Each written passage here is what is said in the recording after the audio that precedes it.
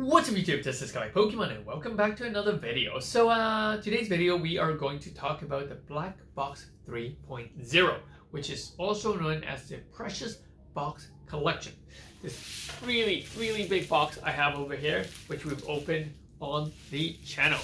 But before we get into it, remember to hit the like button, hit the subscribe button, let me know in the comment section what you guys think. So first of all, I want to go into a little bit of a history with these black boxes, and then I would like to make a comparison in terms of whether some of these black boxes are more precious if there isn't a English counterpart for this card, and what I think that even when there is an English counterpart, what will happen to the investability of this box. So 3 parts. Alright, part 1 is going to be the history of black boxes.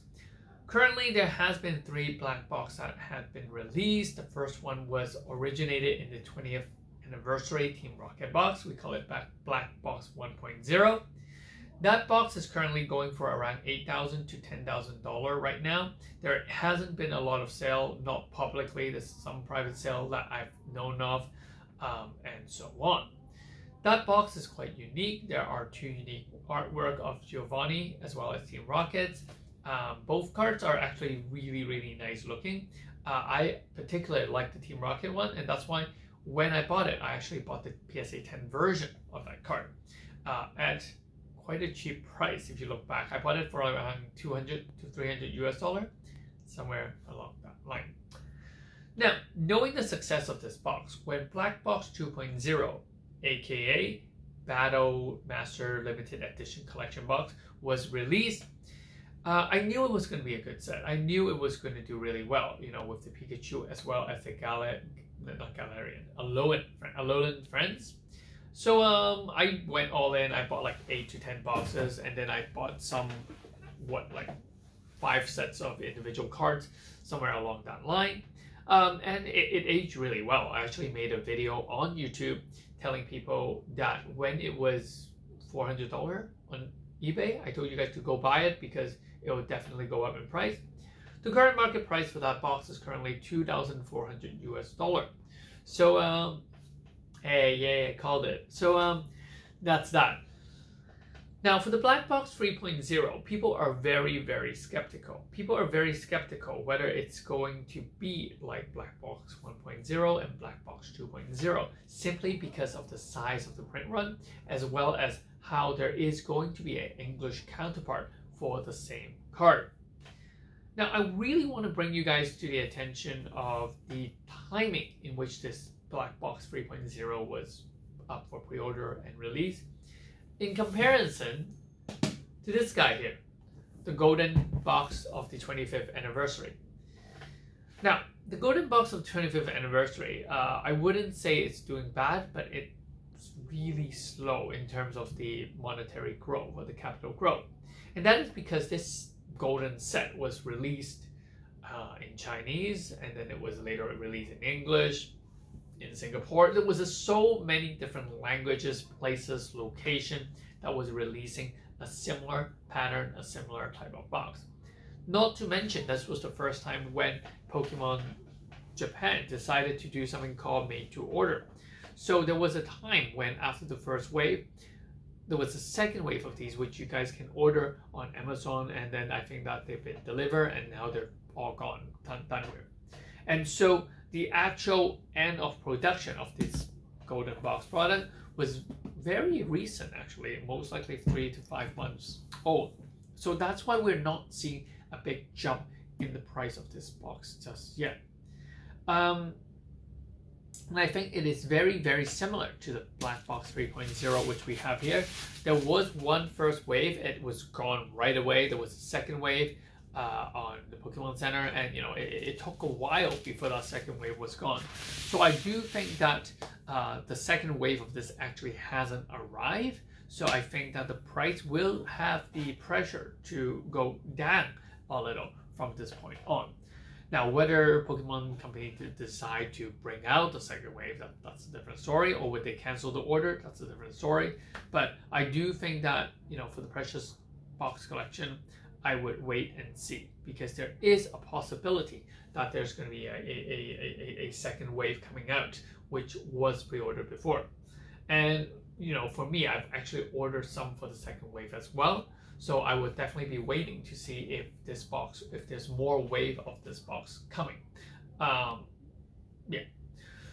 Now, in terms of investability, the Black Box 2.0, I do see it as, I don't know, the content-wise is actually worse in this box. There's so much more in this box than in the Black Box 3.0, but the concept, the packaging, the artwork, the exclusivity, it looks, I think that the Black Box 3.0 will outdo the Golden Box, or if anything, they'll be on par with the Golden Box in the short to medium term.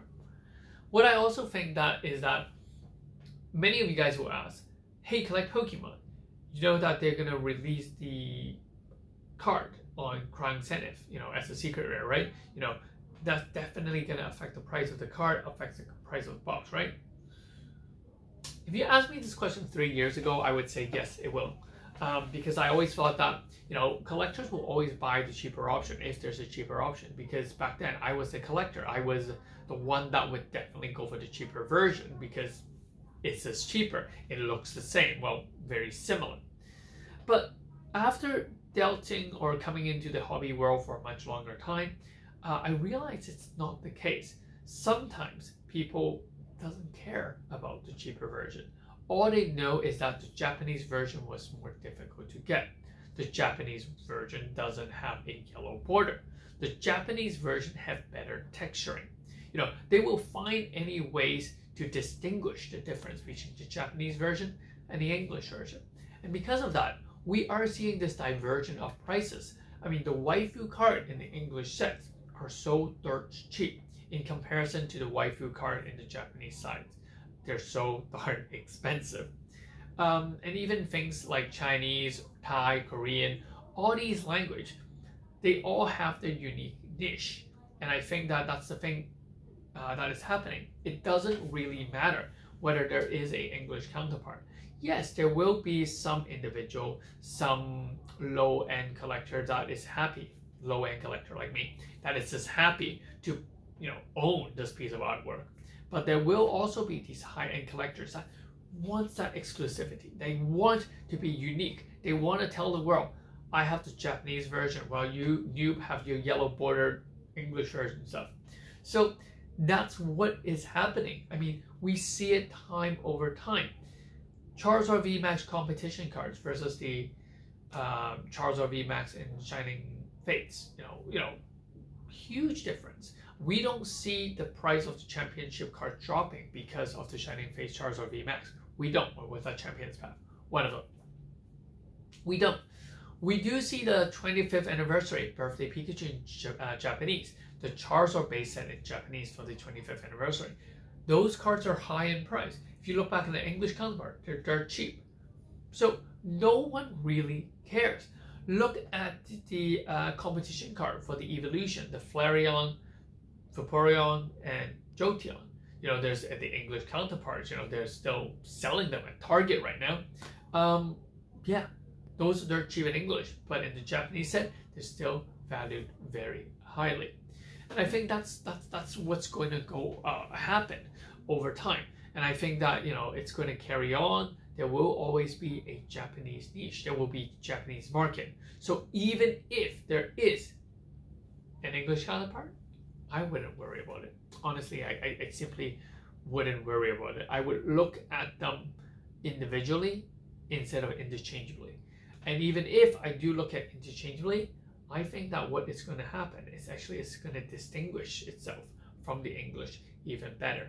The easier it is to get in English and the harder to get in Japanese, that disparity would definitely push the card up even higher for the Japanese sides.